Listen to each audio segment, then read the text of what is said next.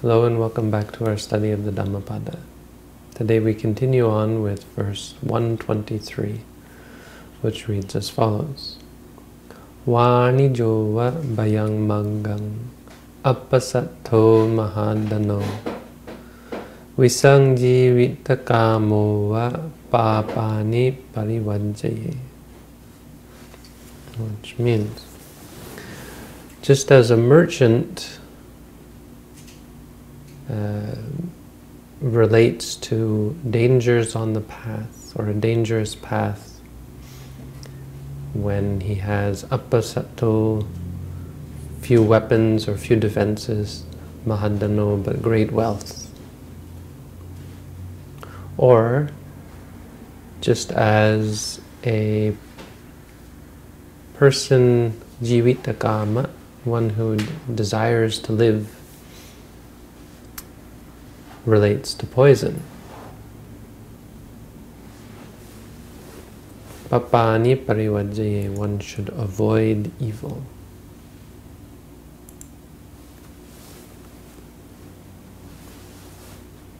So we have two analogies here. The first is a merchant,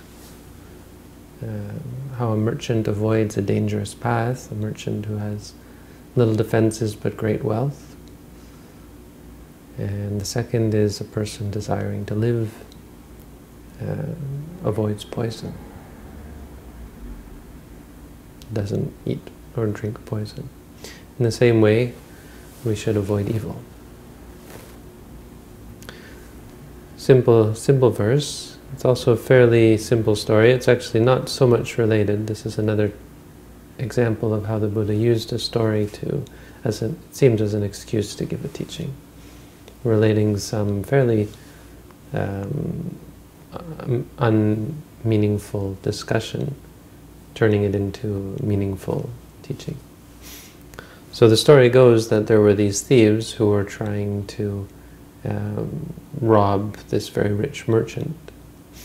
And he went out on travels, but he took monks with him. So he had lots of supplies, and he invited monks to travel with him, which was convenient for the monks because he would have supplies for them. When traveling, it's hard to find a place and to know where to go for alms. So when a monk is staying in a village, they acquire people who support them, who treat them as a part of their society and give them food. But when a monk goes to a new place, I mean, even in a Buddhist country, this is still the case. When you go to a new place, it's hard to expect that you're going to receive alms, or more especially when you're traveling. So they went with this merchant who said that he would care for them and feed them along the way. So they went together. There was a whole bunch of monks. The commentary says 500, but I think 500 is just code for a large group. And he got to a certain village and was resting there when these thieves caught up with him and lay in wait so that when he left the village they would be able to rob him. And they waited and they didn't see him coming through the village, so they assumed he was there. They wanted to find out when he was going to leave so they could prepare an ambush and rob him. And so one of the thieves went to a friend he had in the city and asked him about it, and the man found out for him. I went to the merchant and asked him,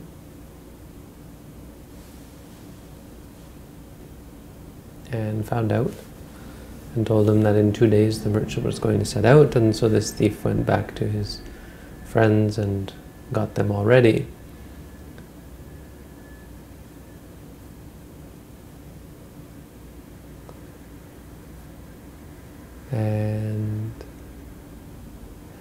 And then the merchant, this friend of his, somehow, it's kind of strange actually, I maybe should read the Pali, but the English, as it's written, he goes to the merchant and lets the merchant know, which it's reasonable. To that extent, it's understandable, because it's like he feels guilty. Especially, he mentions that there's 500 monks with this merchant. So there's a large group of monks with this merchant. So if he doesn't warn the merchant, it's not just going to hurt the merchant, but it's also going to impact, hurt, and maybe kill some of these monks. So he goes and tells the merchant that there's a band of thieves laying in wait for him. So all well and good, but then the thieves come back to the guy, and he tells them basically that the merchant has changed his mind. The merchant decides to head home. So he turns around and prepares to head out the other gate. And he tells the thieves this, which is kind of strange how he's talking to both sides. So the thieves turn around, go to the other side of the village, and they prepare an ambush on the road back. And the man goes back to the merchant and lets him know that. Maybe something's lost in the translation. It seems like odd behavior to me. But anyway, it's just a story. Finally, the merchant, not being able to go forward, and now knowing that if he goes back, same thing's going to happen, and that he really doesn't have the defenses, says to the monks, look, I think there's no reason for me to move on. I'm just going to stay here in this village, set up and sell my wares here, see how I can do, because clearly there's danger waiting for me if I leave. And so the monks, hearing this, discussed among themselves and decided there was no way they could continue along the path, and the best thing for them was to return back to the Buddha, which they did. When they came to the Buddha, they told him this story, and the Buddha used this as an excuse, or as an example, a comparison, to say, look, here's a guy who knows danger when he sees it. And so he doesn't set out on the path when there's danger on the path. And likewise, you all who desire good and who understand the danger of evil should refrain from evil, just as, and then he gives a second example, a person who desires to live would avoid poison. So that's the backstory, short backstory, and that's the verse. So what does this mean? How does it relate to our practice? Well, the word bhaya is interesting, because we talk about the dangers, and we're always talking about how bad evil is, right? Doing evil is a bad thing, doing good is a good thing, right? But it may not be clear exactly what is wrong with doing bad deeds, what is wrong with being an evil person, what is wrong with taking advantage of people, and maybe even more difficult, what is wrong with indulging in pleasure, sensual pleasure in general, what's wrong with it? Why do we consider that to be quote-unquote evil?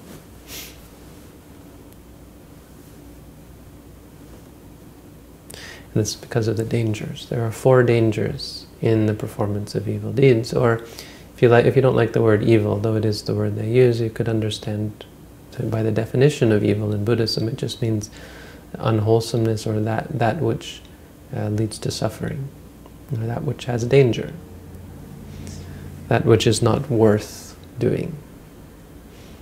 So there are 4 dangers that we talk about. There's actually 12 dangers, but 4 of them are specifically related to people doing evil deeds. There's 4 dangers that all beings have to face. These are birth, old age, sickness, and death. Birth means if you die, you're born again. And there's 4 dangers that people performing good deeds have to deal with. So people who have engaged in spiritual practice. These are the evils of anger, the evils of sensual pleasure, the evil of sexual desire, and the evil of laziness, I believe. But the 4 that we're concerned with here are the dangers that are that present themselves to people who perform evil. What's the problem with it? And the big one that we always point to is when you pass away. If you kill someone in this life, people understand in Buddhism that it means someone's going to come back and kill you in the next life. It's not always like that, but we understand there's some future births, consequences, or there's some ultimate consequences. Without that, it's true that there's a potential problem with Buddhist theory, because you could outrun the consequences if you do all sorts of unwholesome deeds or cultivate all sorts of addictions to sensuality and pleasure. Then just when you turn like 65 or as you start to age, you can just say, enough of that, and kill yourself. Or whatever. You can live out your life and not have to face the consequences. If there were no future existence, if desire didn't have the potential to relink, to create more. If desire didn't have the potential to create, really, but specifically the potential to create more life, then you'd be able to get off scot-free. There wouldn't be too much danger.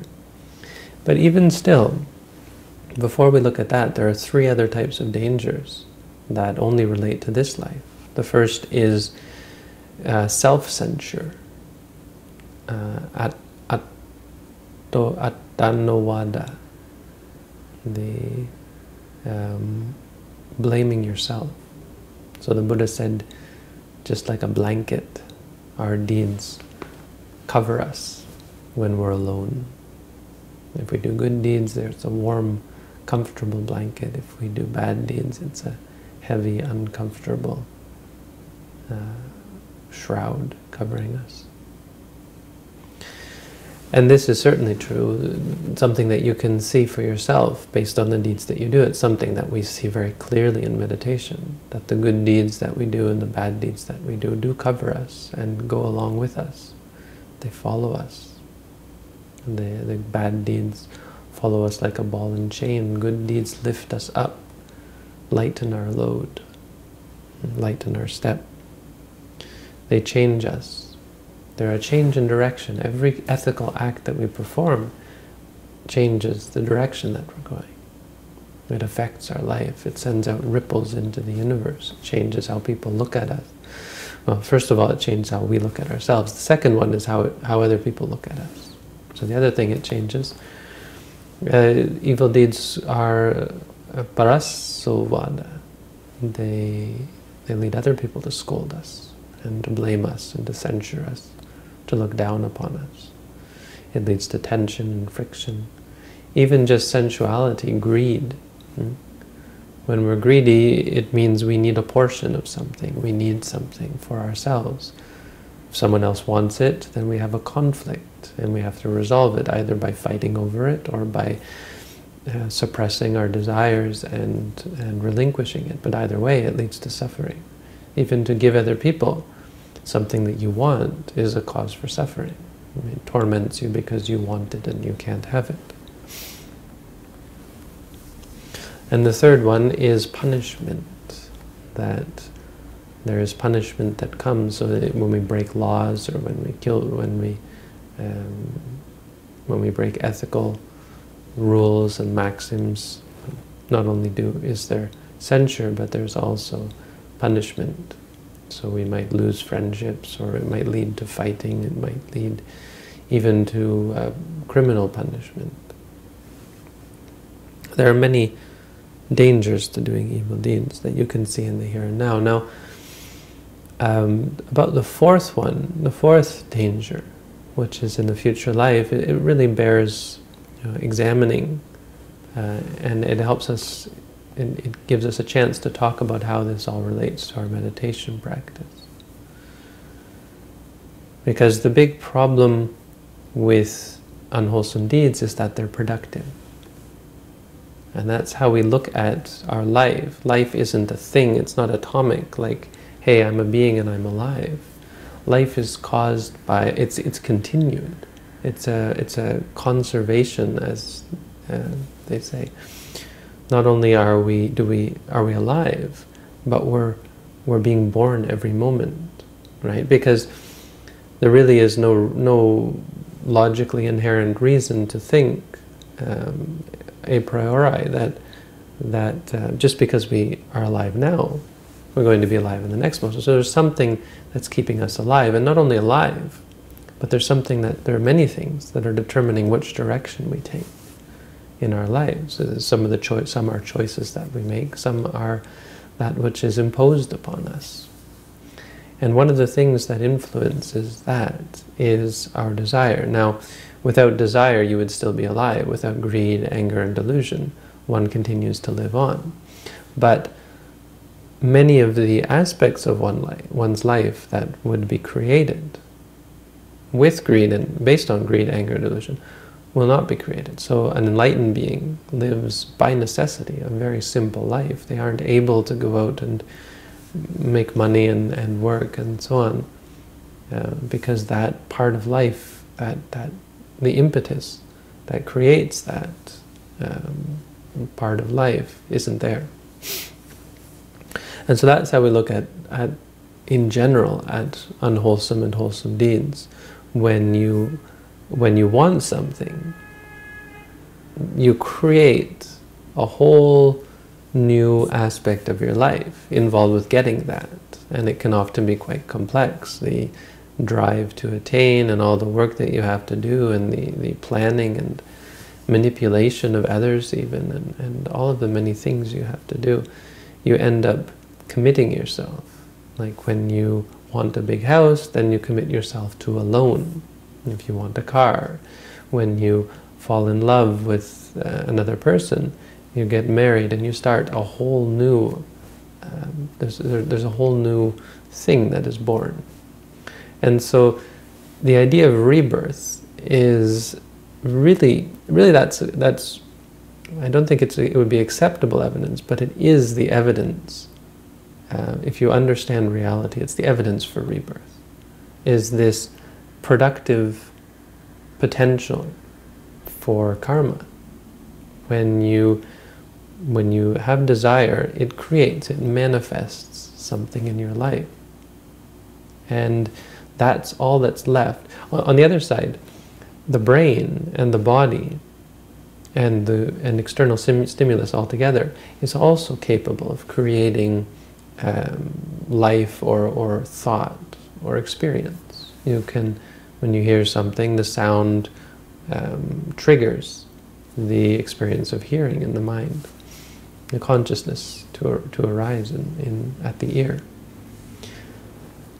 Now when you die, all of that becomes unproductive, unable to produce experience. But the desire is still perfectly capable of creating new experience. It's all that's left. And so that is what the fact is, that is what creates the next life. I mean, there's no traveling to be born in a womb or something. There's a restarting with just two cells starting to create something. So the mind and the body working together. That's for humans. Now for angels, for other types of beings in hell and so on, it's spontaneous. But it's spontaneous based on our desires, our attachments. A person without desires, when they pass away, all the productive capability of the body ceases. Productive capability of the mind has already ceased in terms of karma. And so they pass away and there is no rebirth. So that's a little bit off track, but that's the danger. The danger is that we'll have to be reborn again. Now for many people that sounds quite exciting. They think, wow, great, I can be reborn again. And when we talk about heaven and so on, that's great as well. That's a good reason to be reborn, because hey, we can be reborn in heaven. But it ignores the danger, or we must never forget about the danger of evil. And so that is what this verse reminds us of, that there are consequences. And just as we would avoid other things that have danger and have great potential to cause harm, like poison or a dangerous road for a rich merchant, we should guard ourselves and we should avoid the path of evil. How we do this is how it relates to our meditation. It's because the way that we do this is through the practice. I mean, this is very much what Buddhist practice is based on, avoiding evil. Buddhism isn't a philosophy where you're just trying to explore the universe or become some spiritual being with all sorts of high-minded thoughts. It's specifically to be free from evil, be free from suffering, and to cultivate good. So this is the basis of Buddhist practice. We give charity; it's to help us overcome greed. We practice morality; it's to help us overcome anger, mostly, also greed. And we practice meditation, insight meditation, to overcome delusion. The clarity of mind it frees us from our ego and conceit and arrogance and wrong views and beliefs of all sorts. All of this is the practice of the Buddha's teaching. It's how we avoid evil. So when you give gifts, you're training yourself in generosity. And moreover, you're seeing the benefits of generosity. You're able to see your attachments and how much suffering comes from it.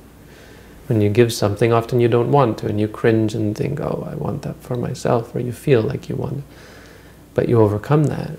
And by overcoming it, you see what the real problem is. The problem is not losing what you want. The problem is this wanting that is really an evil, unpleasant, unwholesome state. And when you practice morality, you start to see how frustrated we get when something doesn't go our way, and how we want to lash out or hurt others. And so it helps us cultivate patience, and helps us overcome anger. We get to see the problem with anger because we don't follow it, and we get to change and become more patient rather than attacking or hurting others or hurting ourselves. And when we practice meditation, we see all of this in much more clarity. We see moment by moment how things arise. And we start to see patterns. We see how our behavior is hurting ourselves very clearly. Because meditation is actually quite a simple thing, but it can be the most traumatizing, unpleasant experience because our minds are quite messed up if we've never trained them. Our minds become lazy and chaotic, messy, cluttered. And so through the meditation practice, we sort these out, reminding ourselves, this is this, this is this, this is this, and it's about sorting things into what they really are and seeing the chaos of the mind and the automatic adjustment that comes from seeing the danger and the problems and things. So this is our teaching tonight from the Dhammapada. I think we'll stop it there. Basic teaching: avoid evil. Avoid it like the plague. Avoid it like poison. Avoid it like an evil. And it's a neat, just one more little thing, how it does relate to the story of the merchant. It's about staying still, about being centered. This village, it's kind of a nice analogy of staying in the village where peace and happiness reign instead of being greedy and going off and looking for more. So that's about living our lives existentially, in a sense, instead of seeking out pleasure or chasing or following after our aversion, no, following after desire or aversion. Stay present. Don't follow an evil path. Don't go looking for trouble. So that's all. It's the Dhammapada for tonight. Thank you all for tuning in.